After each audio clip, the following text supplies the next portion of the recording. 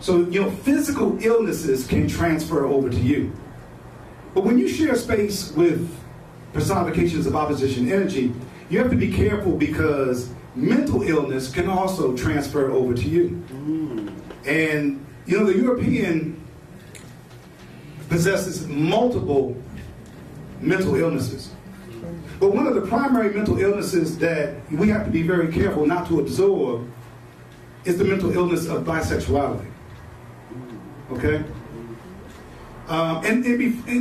Just so you know that I'm not just standing up here talking to hear myself talk, I can explain what I mean when I say bisexuality is their mental illness. And if we should now, that don't mean that because you absorb it, don't mean you have to practice it. But if you accept it as valid, because acceptance is the first phase to participation, right? You don't participate in nothing without accepting it first. So if you accept the bisexuality and say, well, I don't practice it, but I respect it, I respect what people do. If you accept it, it's not a stretch that at some point you might participate, because acceptance is the first line to participation. You know what I mean? Now, when you're talking about the Europeans' bisexuality, you have to start with us. You have to start with melanin.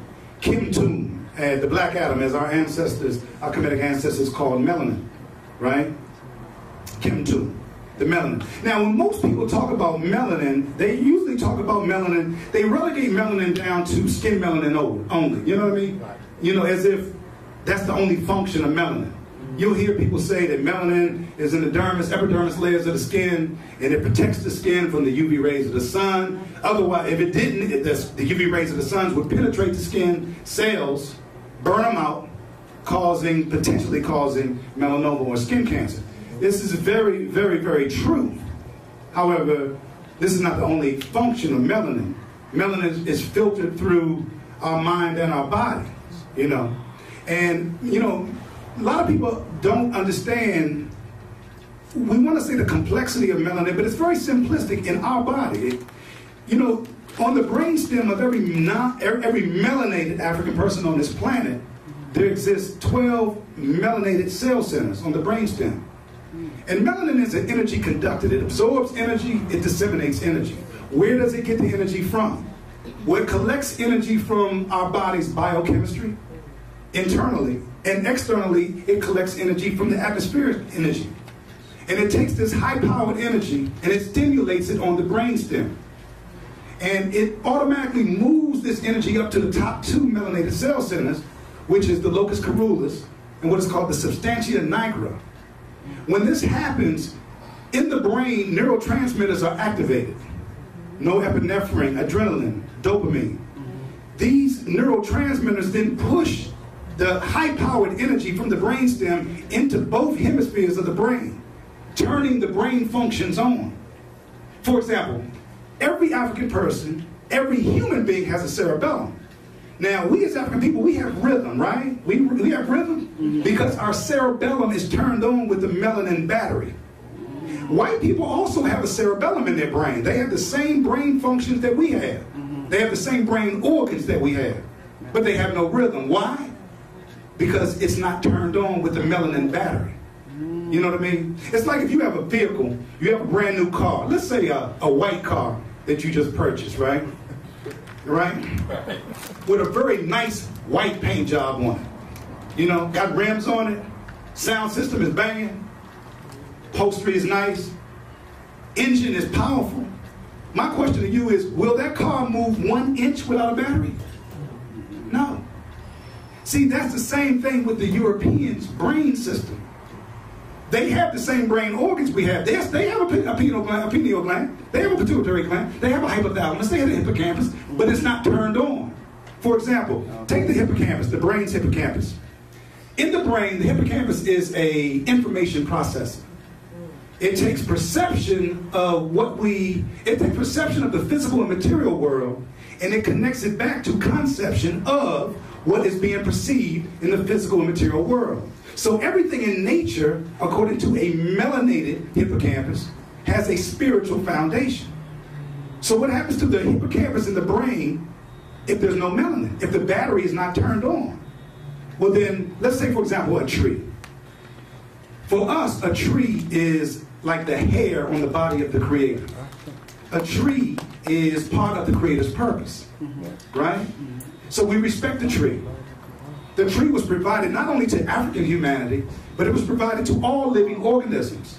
It provides shelter, it provides medicine, it provides food, and through the chlorophyll of the green leaf, it provides oxygen, respiration, so we can breathe and live. So we know that these attributes of the tree come from the creative forces. So we're not going to violate the tree. We're not going to spit on the tree. We're not going to cut the tree down. But the white man does not have the melanated hippocampus. The battery's not turned on. So to them, a tree is just a tree. So then comes deforestation, logging. You know what I mean? Spitting on trees, cutting trees down for recreation. I turned on ESPN one day. I seen these country crackers with this thing where they was logging, right? They was running up a hill with these. Now they done cut down a tree so they can have this competition about carrying this tree up a mountain, and then they timing each other. This is on TV. And I'm looking at myself, they gonna cut down a tree just for this recreational sport. The nerve of these crackers. You know what I mean? Now, in the brain's hypothalamus and pituitary gland, right? This is where I want you to listen very closely. In the brain's hypothalamus and pituitary gland, these brain functions, these brain organs are responsible for shooting the correct balance of hormones into the bloodstream to give you a sense of emotional attractability to the complementary gender, right? Now, for a female, the right balance would be 85% estrogen, 15% testosterone. For the man, it would be 85% testosterone, 15% estrogen. That's the correct balance. Okay. If the hypothalamus and the pituitary gland are working in unison as the melanin battery is turned on, right?